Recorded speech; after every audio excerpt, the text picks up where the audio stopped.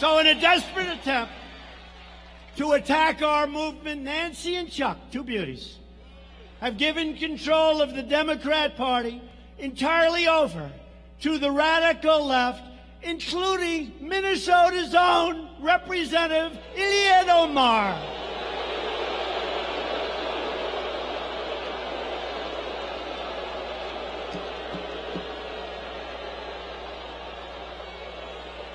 You know, I know you people.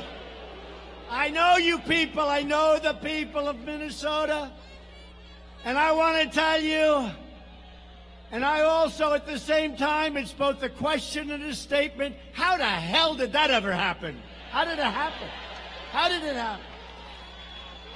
Congresswoman Omar is an America-hating socialist.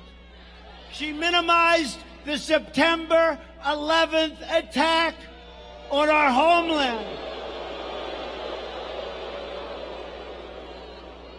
where far more than 3,000 people died, saying some people did something. Big deal. Some people did something. She pleaded for compassion for ISIS recruits right here in Minnesota. Omar laughed that Americans speak of Al-Qaeda. Remember that tape? Speak of Al-Qaeda. But when we say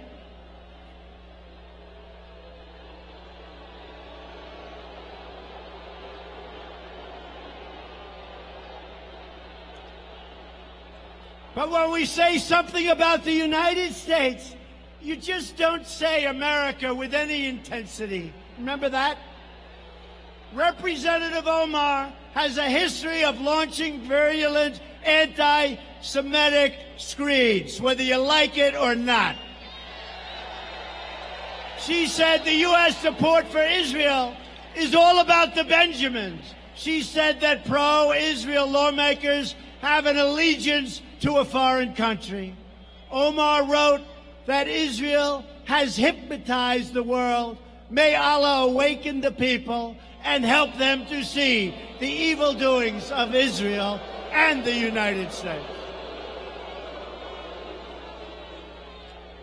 How do you have such a person representing you in Minnesota? I'm very angry at you people right now.